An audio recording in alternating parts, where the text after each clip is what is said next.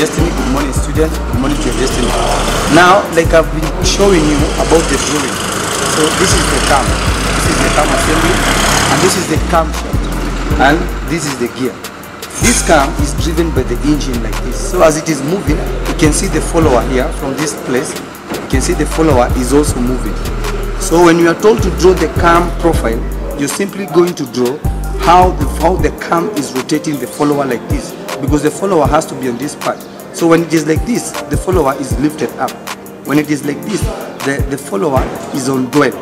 When it is like this, the follower is still on dwell. When it is like this, the follower now has a return stroke. So we have the out stroke on the right, we have the dwell, then we have the return stroke, then we have the dwell, and then we have out stroke. Please subscribe to my YouTube channel and I will show you more about this.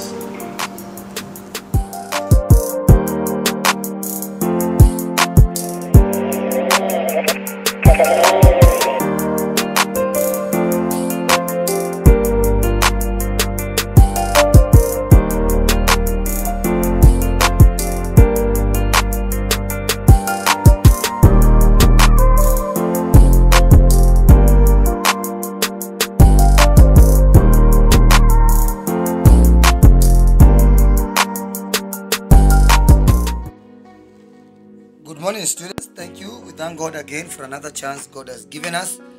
Now I want to show you now how to draw a cam profile with a roller follower, and also to draw the displacement diagram of a simple harmonic question. With me, I have a question: a cam with a minimum radius of 25 millimeters, rotating clockwise at a uniform speed, is to be designed to give a roller follower. A roller follower. The roller follower diameter is 20 millimeters. So we are told the outstroke or the rise of the valve through 50 millimeters, that is a stroke, during 120 degrees rotating at the cam. To keep the valve fully raised through the next 30 degrees, that means the dwell, and to lower the valve during the next 60 degrees. To keep the valve closed during the rest of the revolution, 150 degrees, that remains to be the dwell. So draw the profile of the cam when A, the line of the stroke of the valve rod passes through the axis of the camshaft. The displacement of the valve when being raised and lowered, it takes place with simple harmonic motion. First, you must also understand that it is simple harmonic motion. So the displacement diagram will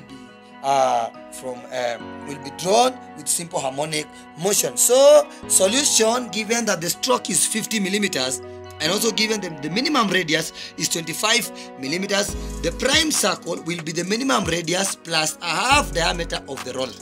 That is the formula. Minimum radius plus a half diameter of the roller.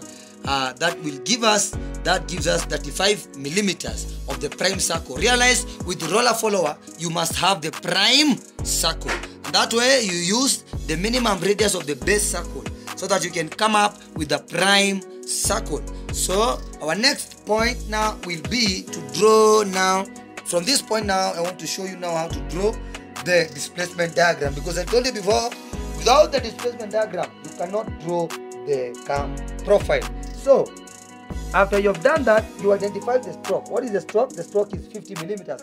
So from this point again here, draw a 5 centimeter vertical line like that. After you've drawn a 5 centimeter vertical line like that, again now you identify now a scale. What have we been given as a scale? The scale is 30 degrees is equals to 18 centimeters. So we again now draw 18 centimeters vertically, because we have converted the 360 degrees into centimeters, and now we will have 18 centimeters like that.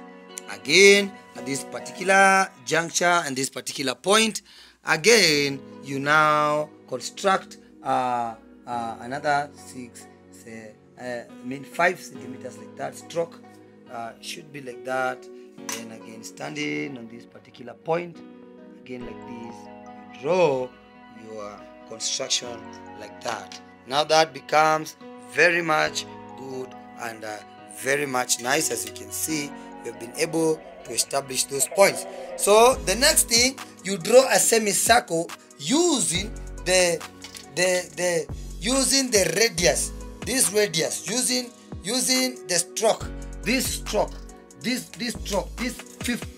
50 millimeters or 5 centimeters. This stroke, this is what we call stroke. Using this stroke, which is those 50 millimeters, now take half of it, draw a semicircle using it as the diameter. Half of it will be 2.5. So on your ruler, again, stand here, measure 2.5. That will be our 2.5 at that particular point. So again, from this part here, you can now draw your semicircle from that point to this point, like that. Sorry, let me wrap this. So we have that semicircle like that. The next point is that we will have to divide. We'll have to divide this into 6 equal parts. We'll divide this semicircle into 6 equal parts. I will show you how to divide this into 6 equal parts. It is very simple. With the same radius, 2.5, stand on this point, then mark at that point. Stand on the next point here again, mark like that. You see? Then again, stand on this point here again, mark there again, stand here, mark down here, like that. After you've drawn like that and you've achieved that, again now stand at this particular juncture here like this, draw line, stand here again, draw a line, stand here again like this, draw one beautiful line like that, again stand here like this at this particular point and juncture again, draw a line like that. So you name your points. This will be 0, 1, 2, 3, 4, 5, 6. We have been able to achieve 6 beautiful points. Then from this particular juncture again, what you do, you again now go back to details given to you. What have you been given? You have been told that the rise of the valve through 50 mm, it is 120. So we have a rise of 120 degrees. Using your scale, that 360 degrees is equals to 18 centimeters. What about 120 degrees? So you say 120 times 18, like that. Then divided by 360. Our answer is 6 centimeters. So again, pick your ruler from this particular point and this particular point in time again. Put your ruler like that. Measure 6 centimeters. This should be the measurement of the rise, like that. Then from this point again on top here again, do the same thing, 6 centimeters again at this point. So from these two particular junctures of these particular points, we've been able to achieve that point. Then after you have achieved that point, and I've achieved that point much more importantly, that is a very important point, go back to the next requirement given to you. You'll be told to keep the valve fully raised. So there is a dwell of 30 degrees. That is a dwell. So 30 degrees, you again take your ruler and say 360 degrees is equals to 18 centimeters. What about now 30 degrees? That is the same as saying 30 times 18 again divided by 360. Our answer will be 1.5. Put your ruler at this particular point, again at this point here, 1.5. Again at this particular point, again at this juncture, again 1.5. So here we have been able to achieve all these as 1.5. Now draw a straight line like that. After you have done that, that is now very good. Now look for the other requirement given to you on top here. You have been told that the lower of the valve, to lower the valve, so it means to fall, the return stroke of the valve during the next 60 degrees. The next 60 degrees. So again, we want to draw the return stroke. So you say 360, you say 60 degrees times 18 centimeters, again divided by 360 degrees. To make it into centimeters, it will be 3 centimeters. So again, standing on this particular point here, like that, you measure 3 centimeters at this particular juncture, 3 centimeter, and also from this particular point again, these are 3 centimeters. So here you now draw a straight line like this, like that. Then you're told the rest, it is 12. Keep the valve closed during the rest revolution of 150. So from here to here, it is 150. So you can now label your work like this. This is the out stroke, this is the dwell, then this is the return stroke, then this is the rest of it. You've been told that it is the dwell. So from this particular point, again, you label your work much more importantly well, like this.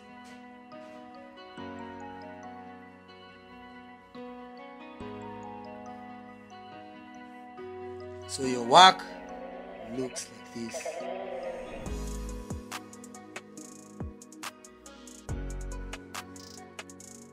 After you've been able to interpret that, now you can see very well that there's nothing difficult in these things. So this is the outstroke, which resembles the rise, and it is 120 degrees. This is the dwell, which resembles 30 degrees. This is the dwell.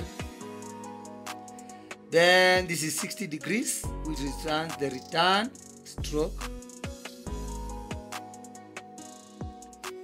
Then this will resemble again the 150 degrees. This resembles the dwell of the cam. So having done that, the next thing is that we want now to divide the outstrokes into 6 equal parts according to the way we have done it here. And we want also to divide the return stroke. I told you, you don't divide the dwell, you do not divide the dwell into any equal parts. You only divide the outstroke and the return stroke and draw vertical lines. So our outstroke, you measure it very well. Our outstroke was 6 centimeters. Dividing 6 into 6 equal parts will be 1 centimeters apart at the intervals of 1 centimeter. So you do that, and after you have done that, you now draw straight lines like these, vertical lines like that. Stand here again, draw vertical lines like that, draw vertical lines like that, draw vertical lines like that. Again, stand here and draw vertical lines like that. Again, divide the return stroke into equal numbers. What was a return stroke? Return stroke was 3 centimeters, because when you measure it like this, you divide it into 6 equal parts. So 3 divided by 6, it will be 0.5. As you can see, it is 0.5. So you have to divide this into 6 equal parts. So 0.5, 0.5, 0.5, the intervals of 6 of 0.5, 0.5, like that.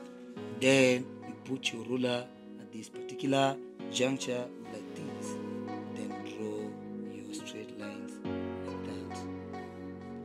You see, it's not difficult. You only need to work together and you will see. So after you have done that, now project your lines across. Project these points that you got on your semi-circle like this again across now like that. Project them again like that.